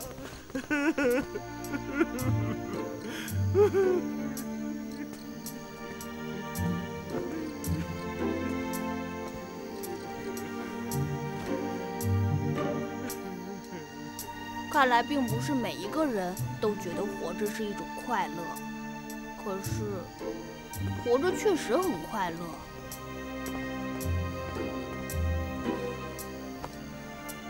空空，你去睡一会儿吧。我没事，三师兄，我不困。你当然困了，我已经睡好了，替你。去吧。好吧，无悔，我们走。对了，无怨师兄，千万别睡着了，很容易误事儿的。放心，我不困。走。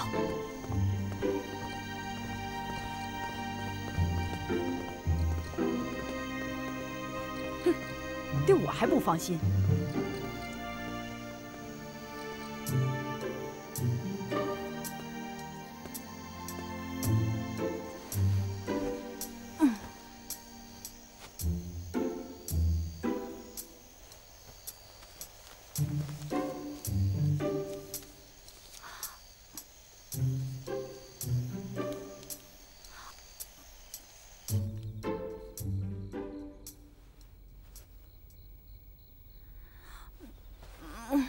无悔师弟，起床了，赶紧去换班了。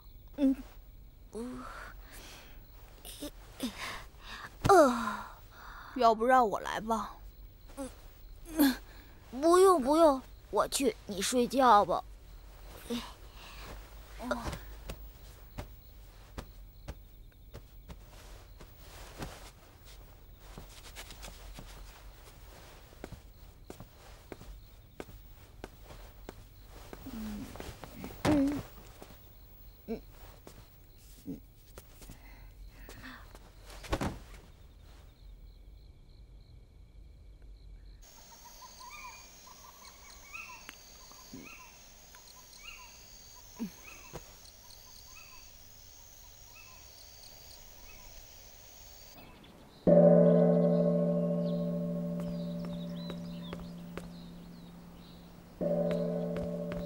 三师兄，别吵了，再让我睡一会儿。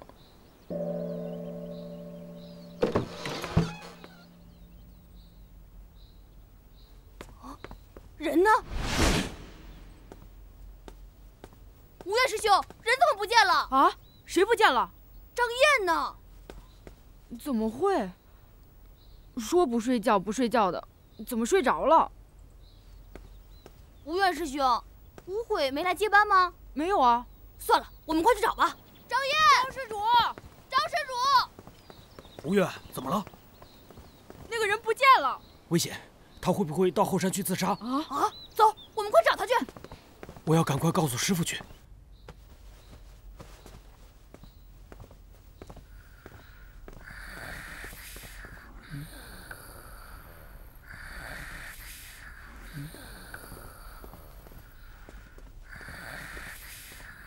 师弟，你怎么睡在这里了？我也不知道我怎么睡在这儿。发癔症了吧？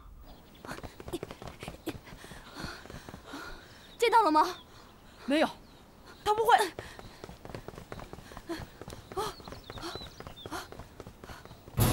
他又自杀了。果然是他，又上吊了。走，快救他！师兄们，师兄们，不好了，出大事了！出什么事了？昨天自杀的那个人，今天一大早又上吊了。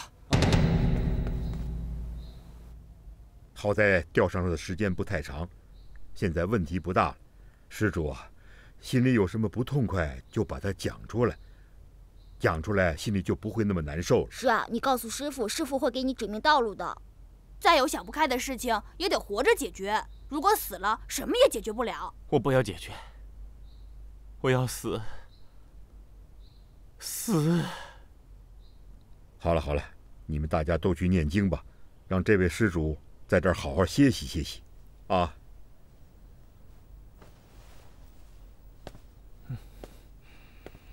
哎，师傅，师傅，他怎么办啊？让他休息休息，他现在想不开，等一等，水到才能渠成。师兄，我真的不是故意的，我已经起身去接你的班了，可是不知道怎么回事，后来我又睡着了，真的对不起，下次我一定好好表现。唉，师兄，难道我说了半天你都没听？我在想，那个人为什么自杀呢？好死不如赖活着，那个人和别人有什么不一样的地方吗？我说话你总不当回事，空空的话你就当回事，都当回事，都当回事。我真是不该，真是不该，我真是不该，我错了，我错了，我错了。施主，你怎么跑到这里来了？师傅不是说没有他的允许不能随便乱跑吗？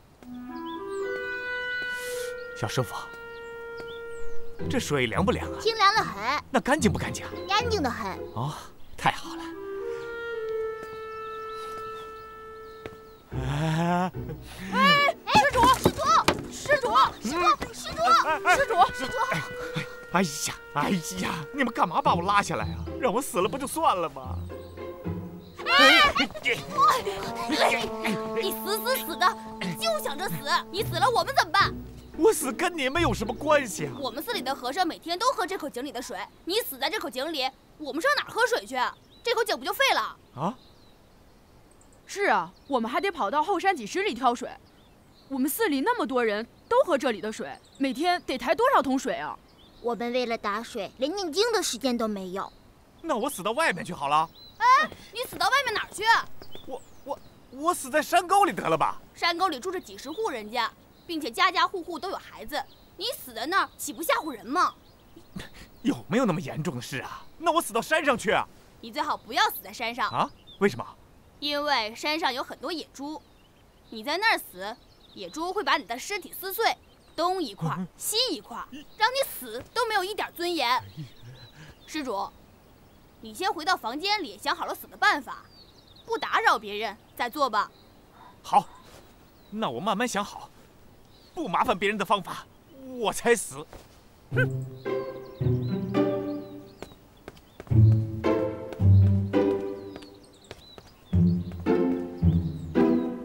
师傅要是知道我们把他锁在屋里，肯定会惩罚我们的。不这样，他还会寻死觅活的。不管用什么方法，只要能救活他就行，师傅就不会怪罪我们了。我看他根本就没打算活下去，我给他熬的药，他根本就没喝，把药全倒了。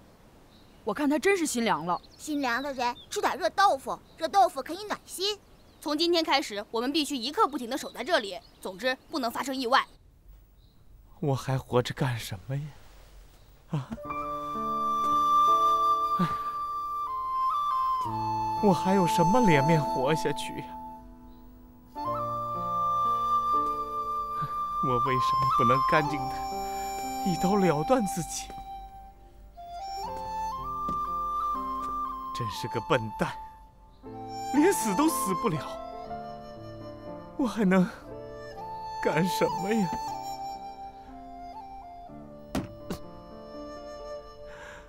哎呦！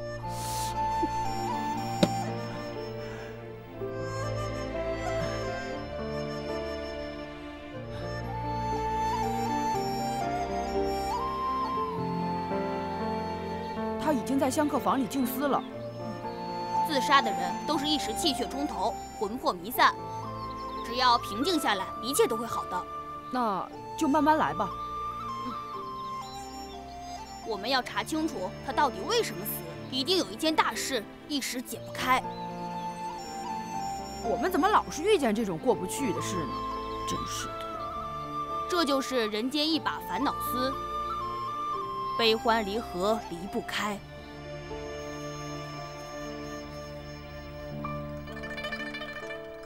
唉，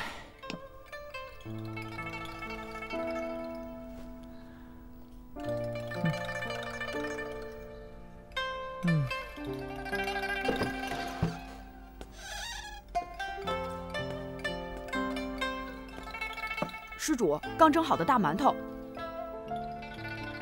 我不饿。你不吃我吃。唉，这是啥呀？施主，想不到你还会画画呀。这画上的女子是谁啊？不知道是你画的不好看，还是长得就难看，眉毛眼睛都长一块儿了。哎，你刚才说啥？没啥，没啥，没啥，没啥。你说啥？我不许你说他，我不许你说他。走走走走走走走走走吧，走吧，走吧。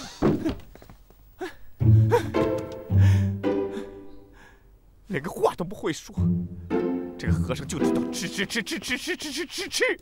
好，今天我要弄死自己，我要撑死自己！哎呦哎呦哎呦哎呦！这样撑死自己岂不是很痛啊？我饿死自己，我要死得干干净净。我要弄死自己，我要画画。我后悔呀，我悔过呀。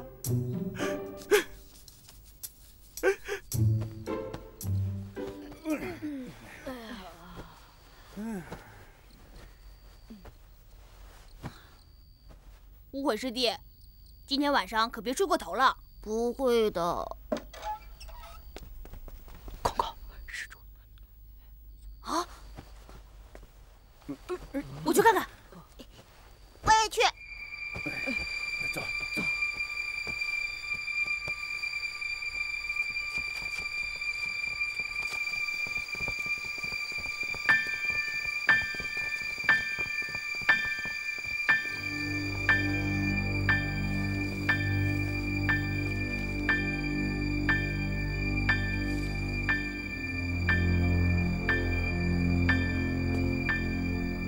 看见了吧？就为了一个女人。空空，那女人是谁？这个女人一定是他生命中最重要的人，要不他也不会整天寻死觅活的。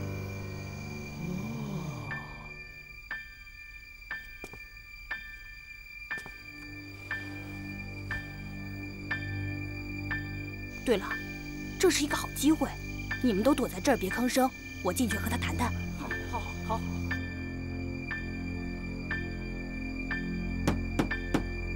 谁呀？哦，施主。阿弥陀佛，你还没有睡啊？长夜漫漫，苦痛长，何以入眠？这些画都是你画的？是。这是何人？我觉得这张画很像我的母亲。怎么，像你母亲？其实我也不知道我母亲是谁，但是我一看到心慈面善的人，我就觉得她像我的母亲。你母亲现在在哪里啊？我也不知道，但是我知道她就活在这个世界上。有时候我还觉得她就在身边看着我。那你是怎么入寺的呀？我也不知道，就是打我记事的时候，我就在法王寺。我不知道我母亲是谁，也不知道我父亲是谁。我只知道是师父一把屎一把尿把我养大的。好可怜的孩子。其实我从来不觉得自己可怜，每天都有佛在引导着我。我还有这么多师兄弟，我很快乐。我还知道我的母亲就活在这个世界上，她很关心我。我多么盼望有一天能够见到我母亲。我一定会见到我母亲的，是吧，施主？是的，你一定会见到你的母亲。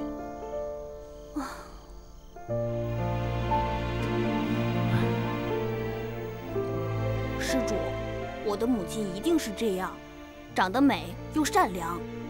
对，她真的很美很美，很善良。施主，这是你妻子吗？我不想她了，请你出去吧。阿弥陀佛。对了，施主，我觉得这画很美，你能送我一张吗？看着它，我就能想起我的母亲。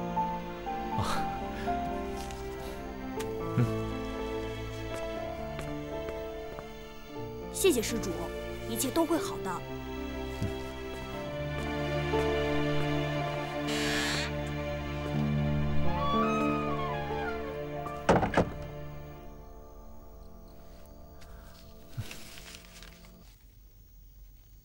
这个女人一定是他的心结，找到了这个女人，就找到了他的心结。为了一个女人死死活活的，不符合佛经之意。人家是俗人，不是出家人，我们不能要求人家跟我们一样没有七情六欲。我有一个办法。什么办法？我们每人把这张画描几张，贴到集市上，也许有人能认出来。好啊，我现在就拿给苏沫大师，让他临摹几张。苏沫大师到长安会见朋友去了，半年才回来。那怎么办呢？我们自己描吧，照这张画，每人描一张。好啊，好啊，好。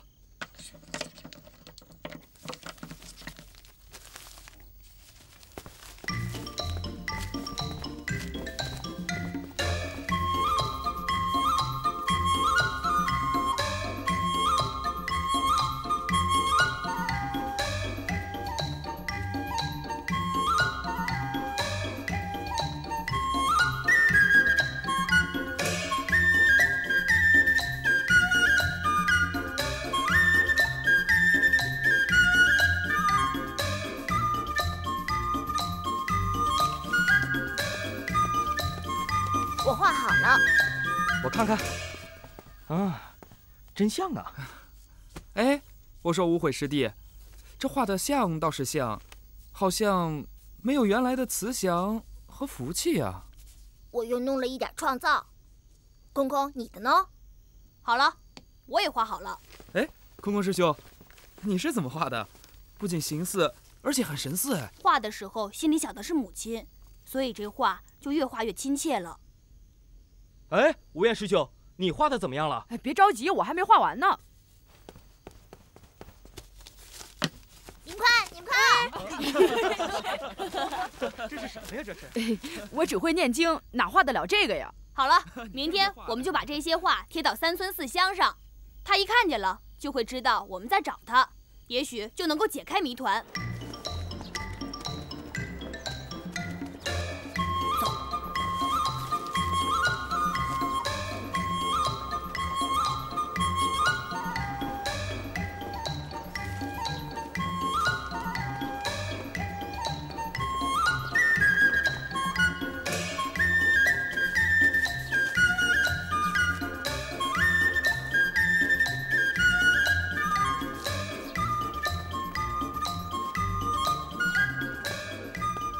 他今天一天都不吃饭，我问他为什么，他说他要饿死自己。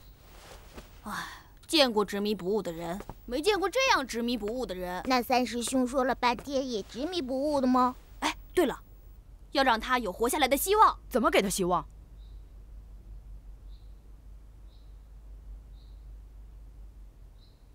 哎，你们这样做。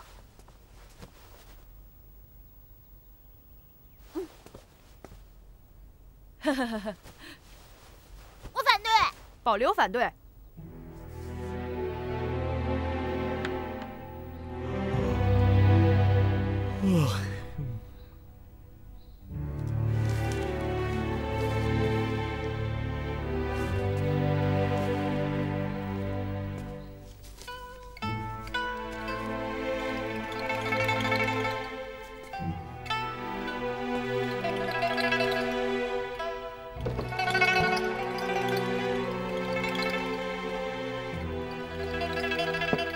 该吃饭了。我不是说过了吗？我要么饿死自己，要么就累死自己。还是吃点吧。哎，这个人好面熟啊。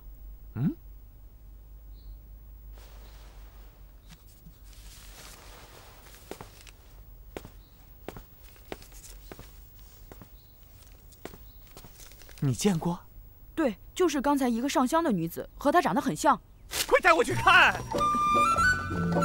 我找他两眼都望穿了。哎呦，太好了，太好了！快找，快找！